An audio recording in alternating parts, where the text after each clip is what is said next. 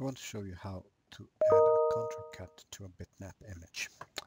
First, let's import bitmap image. We're going to import this black and white simple TIFF file. Put it on a screen. Let's make it a little bit bigger so we can see it better. So you can see this is a bitmap image, and to illustrate that better, we're going to color this background, and we can do it just by dragging color to a artboard. And you can see as a bitmap image, it has this border and has a white background, and it could be any other color background as well. And if we try to want to print this and contour cut this shape, if you want to try under contour cut, you can see it will go around the whole image, and that's not something we want. What we want is to create a contour cut that will contour around this black part.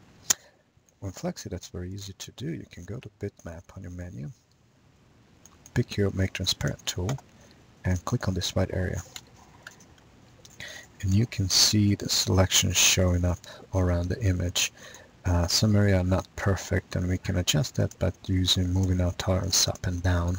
That will depend on your image, but in this case, we'll just leave it as it is, and I'll click Apply just to illustrate what will happen. And you can see that white background is gone.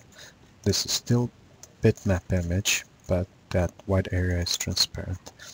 Now, when we go to contour cut, you see what happens. Our contour will go and follow the shape of this image, and that's how we add a contour cut to a bitmap image.